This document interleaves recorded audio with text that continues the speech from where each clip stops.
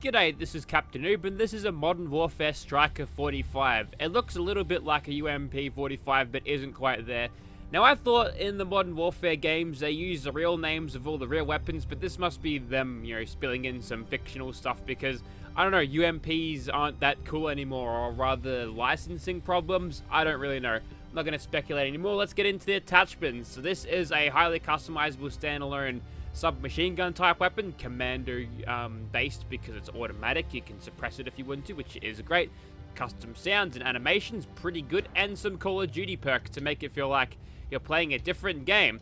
There's a lot of people out there that don't like people playing Fallout 4 as like a Call of Duty game or overly tactical bullet thing, but honestly, it's a valid way to play, and it's a cool way to play. If I see gameplay on Ardent's channel, he's got a little tactical setup. He's got Darker Knights, he's got Tactical Lights, a couple of tactical looking followers. They're dressed up in all of this modern military stuff.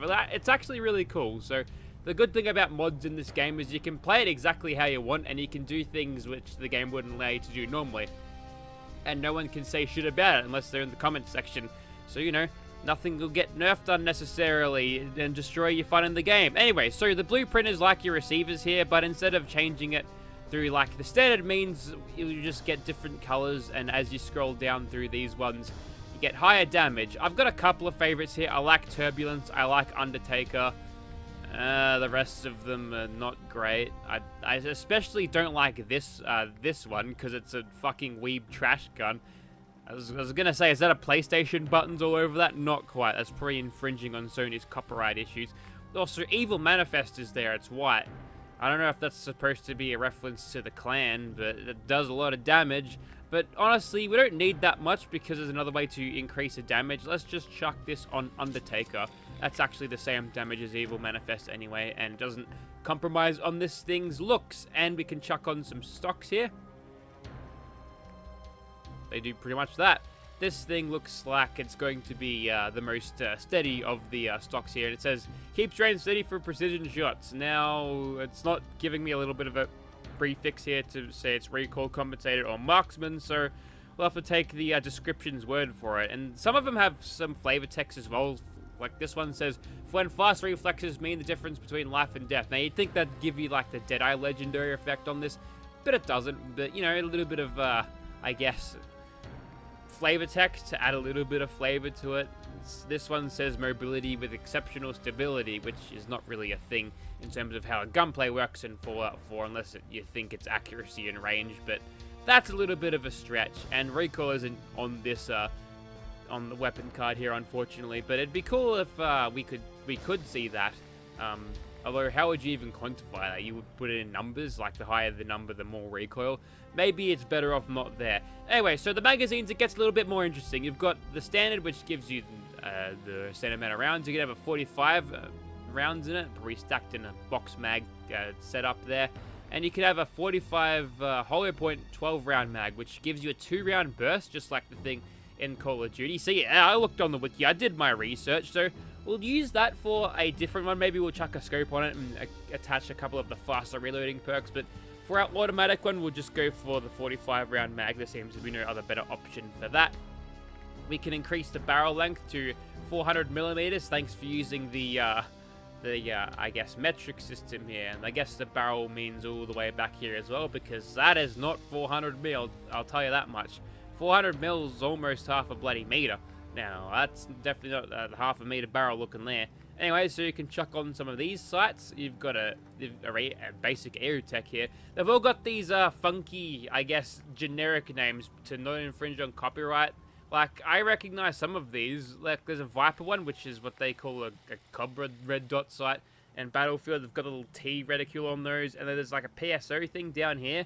Yeah, it looks like a PSO, to be honest. Now, I've found that the sights aren't actually all that aligned, but for an automatic weapon like this, where you're going to have a constant update of where your bullets are landing, thanks to its combat.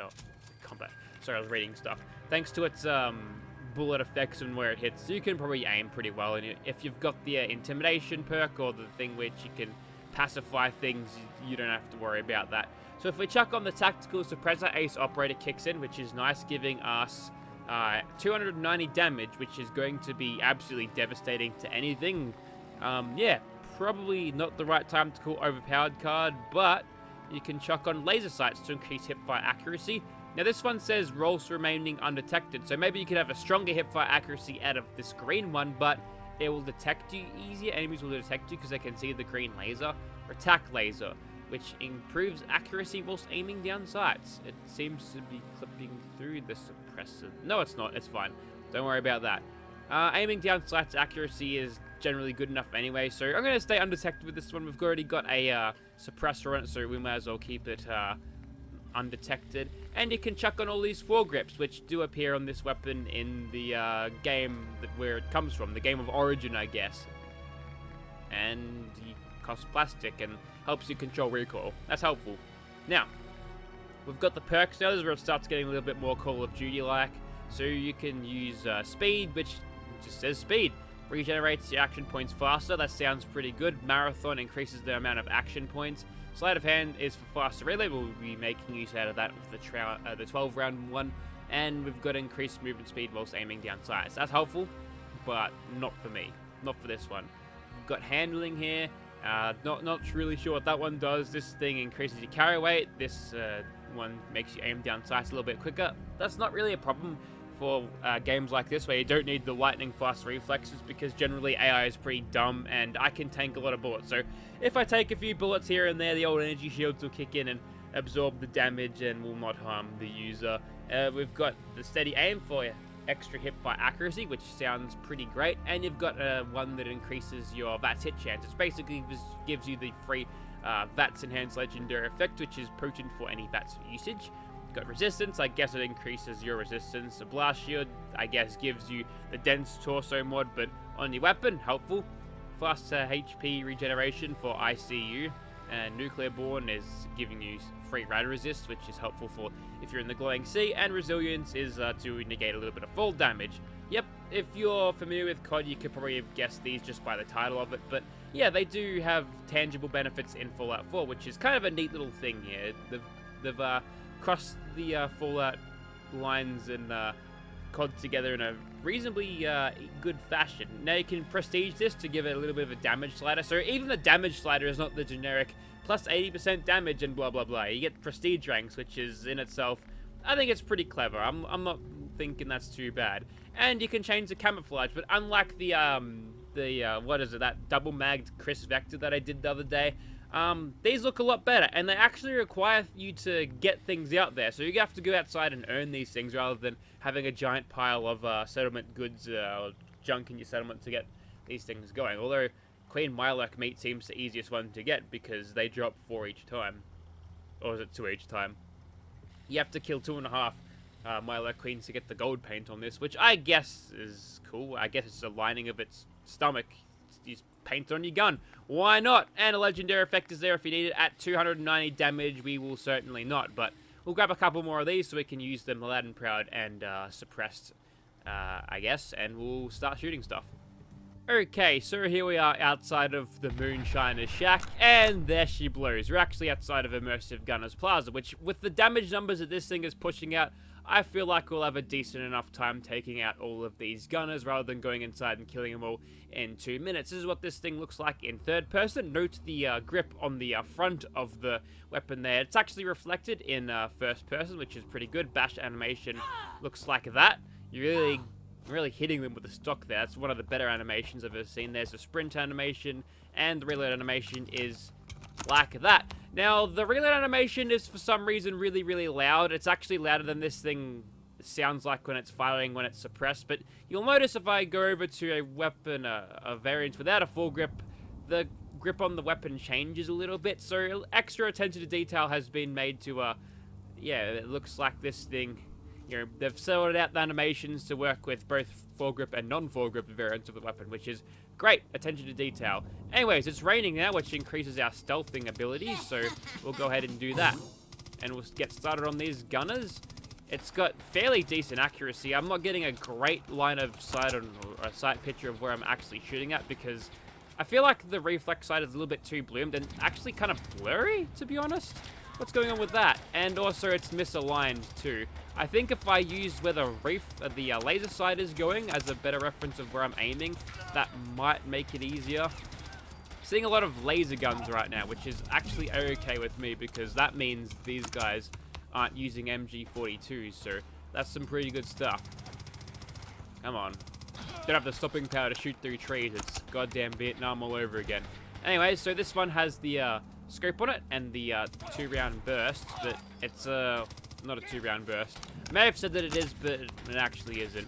You just get the hollow point rounds, increased damage, but at a cost of much, much, much lower ammo capacity, which is why we've given it the extra reload speed, sleight of hand perk. The recoil on this thing seems to be a little bit more uncontrollable, and if you're running against multiple foes with this thing, be prepared to reload during your combat engagement. So it might be something to use if you want to have the extra power of this thing, but, you know, not a great in crowd control as a consequence of its small ammo capacity, but it's kind of damage that is not super necessary. There's an MG42 guy. Yeah, you need to go away, mate. That weapon shreds me. I'm tanky as it is normally against vanilla guns, but the MG42, that's scary right there. Alright, enough of this thing suppressed because at this point we've been detected and we're not going to get undetected unless we, you know, crouch here, but we won't. We'll keep on going with the non-suppressed variant. That's what this thing looks like. Sounds like unsuppressed. I'm hurting for that ace operator bonus there, but we'll continue regardless. And probably a good time enough to show this thing off in VATS a little bit. If I'm getting headshots constantly, we should have no problem taking out these guys because we get the 3-round burst. So, you know, 2 attacks on them in VATS is potentially a 6-round volley into their faces, which is, you know, if you shot someone in the face 6 times, probably not getting up. And, you know, although being a massive bullet sponges sometimes is kindly graced us with the effect of that's gonna allow us to kill stuff. So that's helpful. We get a decent look of the sprinting animation now that we're up and about here, because I've got nothing else to kill for the moment except for this guy, the low-ranking guy that sits around here. Not a good day to be a gunner private. This would be a classic door breach maneuver. Probably should have remembered to tag Jet so I could pretend that it's one of those Call of Duty door breaches where the game slows down every door because, you know, it's got to be set up like a Hollywood movie, right? We'll keep on going. A little bit on fire right now, but the rain will probably douse the flame, so she'll be right. And I've missed some person up here. Or I've missed you for one. Hipfire accuracy on this thing seems to be pretty good, and if you're using this while crouched at the same time, you'll get even better hipfire accuracy. The 45-round magazine definitely helps if you've got a poor aim. Ah, you're the gunner with the tactical Gauss rifle. Give me that goddamn Creation Club quest XP dump. Yeah, that's helpful. Alright, let's move on to some scary monsters, I suppose. Okay, finally, it's time for the striker to meet my arch nemesis, Mr. Overpowered Stingwing guy. And I'm not pulling any punches here, mate. You're getting the VATS treatment, and you're not gonna like it, are ya? Nah, he's not liking that one bit. Righto, he's headed to Mutation Station and has taken a fairly big whack, and now he's going to try to kill me, but that's okay. We haven't taken a hit from him, and if we do, we can activate Nerd Rage and then almost get killed there, but that's fine, because we can just keep on shooting him. If we run out of bullets, just switch to another gun. This one's got the 12 rounds, so it won't last very long, and this one's got the 45 rounds again, and yeah! And we seem to have gotten extra XP out of that. Probably because the raiders that I killed before recording this gave me Idiot Savant, so happy days! And we leveled up there, so all of the wounds, or the energy shield itself, quickly recharge. Isn't that nice? Righto, let's finish this off by killing 2 of the monsters in the glowing sea back to back in one clip. Let's see how we do with that. Now, the first one is going to be just over this ridge, and he's in the form of a giant noxious ghoul, which is going to detect me right away, because I believe at this point, we are in the middle of the day. Now, I'm not liking this magazine very much, because I'm using the bullets very, very quickly, and not having that 2-round burst that I was promised kind of sucks, but that's fine. We've actually managed to get an Idiot Savant proc out of that, which is helpful, and we managed to nail that that Mantis with a sneak critical. So I've got that installed. They'll replace some of the blood bug and other insect spawns, which is kind of interesting. As this guy is getting himself in range, we could actually stagger with this thing, but I don't think that 12-round mag is going to cut it. Let's just nail this guy in with VATS a little bit, just to get his health a little bit down to a more manageable level. There we go. We are staggering him, so, you know, if we weren't shooting him in VATS and just going for center mass like that, we could have done it. The reload on this thing is quick enough to probably hold him off for a decent amount of time, but, you know, making the TTK a little bit quicker using VATS as a tool for damage is awesome, and you should do it. Using VATS and manual aiming together is a totally valid way to play, and don't let anyone tell you otherwise. Now, the next monster is going to be this big boy, the ancient vampiric bloodbug dude, and he seems to have been stalled there, and he gets staggered as well, so that's helpful. And this thing with its minimal recoil, and I guess we could just hip fire him as well, well, we seem to be stopping him in his tracks. And yeah, the giant mantises that you see for a brief moment before they're brutally shot down are taking a little bit of damage. Those guys aren't exactly pushovers. They are the level scaling variants, and ooh, he's getting closer. I think we're just holding him at bay with staggers, and looks like we don't have to use VATS at all against him. Well, if I ever need an especially effective counter to those bastard bugs that sit on top of you and keep killing you, and keep eating your ass until your head caves in, looks like I've found the answer. And as for the weapon itself, and that's what a Mantis looks like underneath. Can I blow it up? Yep. Sure can. With the Mantis mod, you can make the Mantis gauntlets out of the Mantis forelegs. That's what they're for. Goodbye, Mr. Vampiric Bloodbug. I don't like mosquitoes, so, you know, you gotta die. So there you have it, the Striker 45, another one of these weapons that has been ported from Call of Duty, and I reckon the port is actually pretty good. It adds some decently cool and interesting functionality to a weapon that would normally just have the same sort of receivers as you would see with like any vanilla game weapon. Obviously the consistency is nice, but thinking outside the box and giving you an extra little bit of power here and there, and adding a different functionality for a weapon which would, you know, normally be a little bit more on the mundane side, because look, it's just a UMP-45. We've seen very, very good UMP-45 mods throughout the years, but this thing has managed to set itself apart by having a decently cool idea and functionality. So I would recommend this if you're a COD fan, and if you're not a COD fan and would like to see something a little bit more, I guess, modern and realistic, there are UMP-45 mods out there for your downloading pleasure, and I guess they're immersive and lore-friendly because they exist in our world, right? And, yeah. I don't know, ask some lore expert about it. I'm going to give it my seal of approval, even though I don't make 10-hour-long videos about lore. Thank you very much for watching, guys. And stick around for my 10-hour lore video series on why my angels are there and around. It's a cool story.